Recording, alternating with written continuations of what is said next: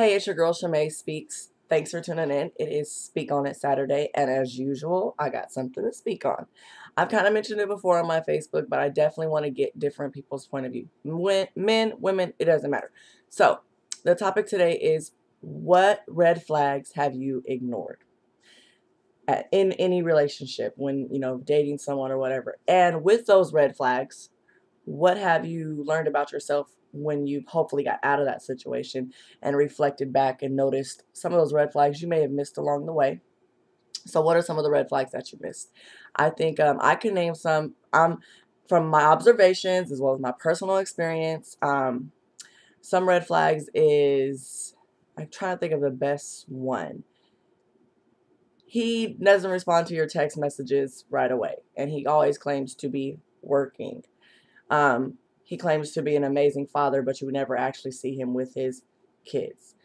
So those are a couple ones. Those are the things where you're like, oh yeah, well, you're supposed to be a great dad, but I don't never see your kids.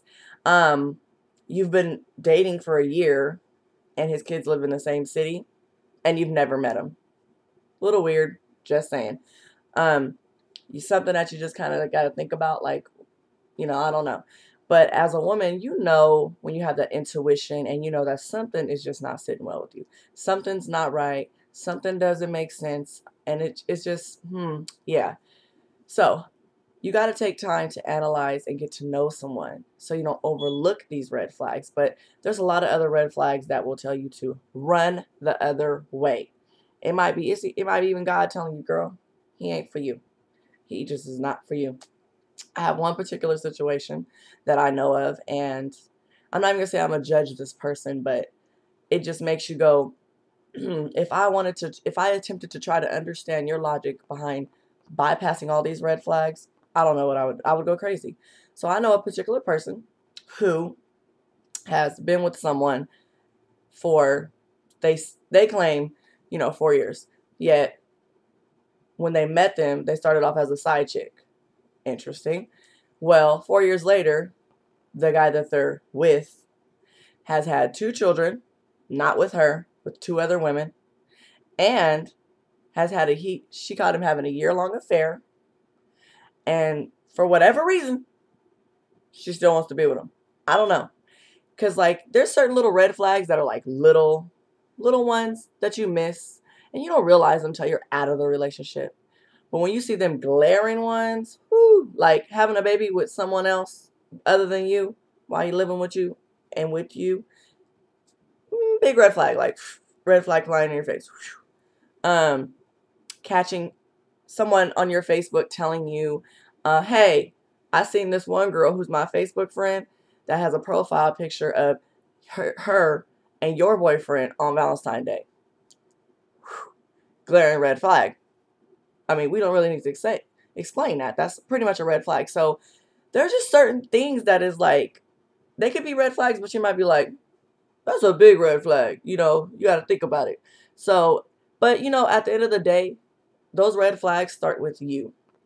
Knowing yourself, knowing what to look out for, appreciating yourself and loving yourself. When you start to love yourself, you tend to not overlook the bigger picture.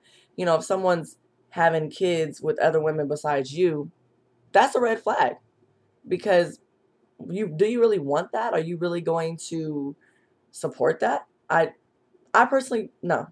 So it's up to you, but just watch out for the red flags when you're dating. Really take your time to get to know someone and protect your feelings. That's definitely something that's great when you're watching out for red flags.